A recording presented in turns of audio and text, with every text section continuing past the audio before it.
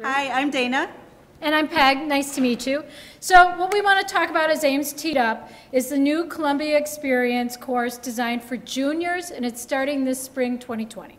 We worked with Ames, Jessica Jacobs, the Provost Office, Canvas folks, Rachel, and others who you heard about, and other faculty this past summer. Okay, so this work started last summer with several group work sessions involved here on campus with 7 faculty members contributing.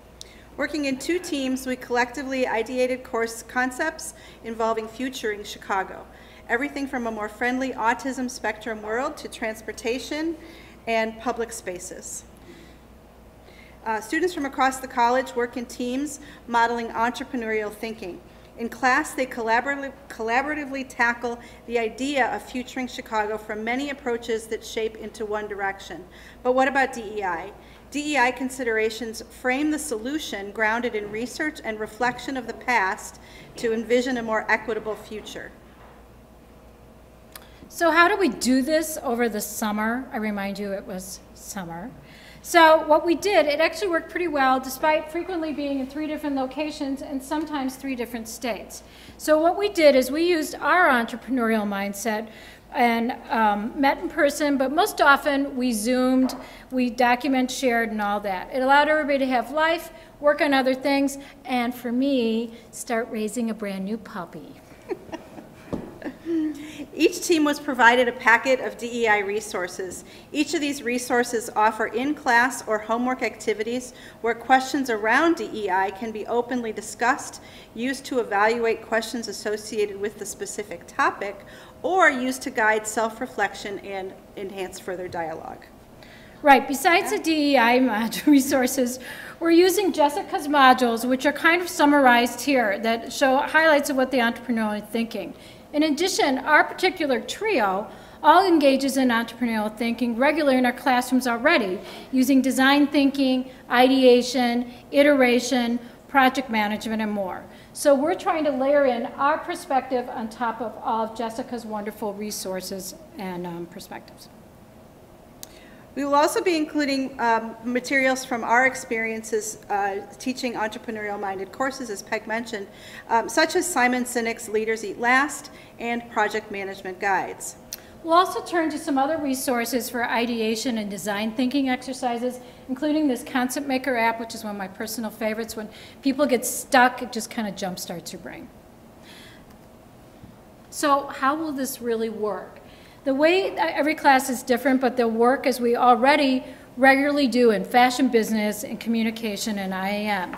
So we're going to break the students in every course into smaller, like mini teams, and working with faculty guiding them.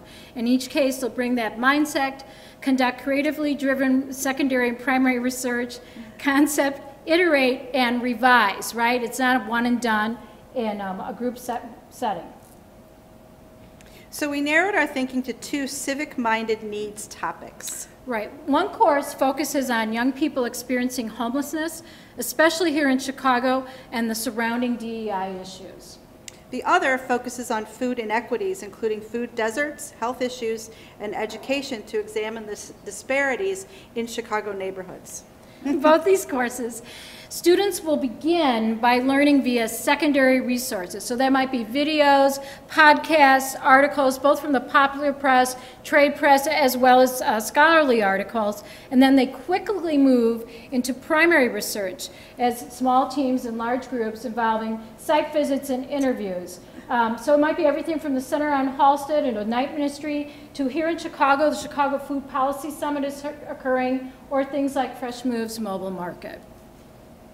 So here's an example of one week, which starts with slides and excerpts from articles and compiled survey data specific to Chicago or from other urban communities. Slides are followed by video and discussion. In this week, there is an in-class reflection, entrepreneurship homework modules, and team project deliverables. To help student teams begin the ideation, we'll do as we often do in our classes already using entrepreneurial thinking. We'll look at some best practices to help them shape some ideas, and we'll make sure that they're multimodal so they work the way that students learn best. So podcasts, case videos, readings. And these are a few examples that for both courses. These classes will continually reinforce the idea of teams who research and form ideas, discuss and evaluate, and iterate repeatedly until they arrive at a viable solution. Using this format of rinse and repeat better prepares students for a career where multiple stakeholders contribute ideas towards a better product or solution. Individuals in these classes will be tasked with weekly homework modules, followed by quizzes to assess their learning. In addition, teams will learn to create Gantt charts to measure outputs and hold team members accountable, and will layer in some team-building improv work where necessary. Okay, so for the final project, what do these small teams arrive at? We'll be setting aside 2 classroom days for team presentations and their video cases, which showcase their thinking process, their strategic insights, and their proposed solution. They will also provide a hard copy of their pitch deck detailing who did what to help with the grading process. So what the heck might be some of the solutions and ideas that they're proposing? Well, for the food equity course, it could be an app that you see here that helps find clean food and organics, a food truck partnering with industry, or even a community-based initiative such as meal prep kits that the neighborhood collectively designs. Right, and on a similar note, for the young people experiencing homelessness course, solutions could focus on another wide array of solutions. Maybe it's a student shelter, as students are doing at other schools. Maybe it's a possible career skilling building cafe employing young adults experiencing homeless. Or it might even be proposed art installations to build awareness as a part of your team and work. Innovation and impact not only highlights the potential among teams working together to tackle Futuring Chicago, but it also supports individual growth in assessing issues of DEI with students from across the college while also practicing entrepreneurial thinking in a team environment. So what happens the last week of class? It's kind of a fun and reflective day. We're purposely putting the weight of the final presentations before the last week, noting that there's team projects and final exams in their major. So that day we'll be doing... we'll use the last week for a final peer evaluation, self-assessment, and course recommendations. And we will have some feasting, because it's food equity. And then lastly...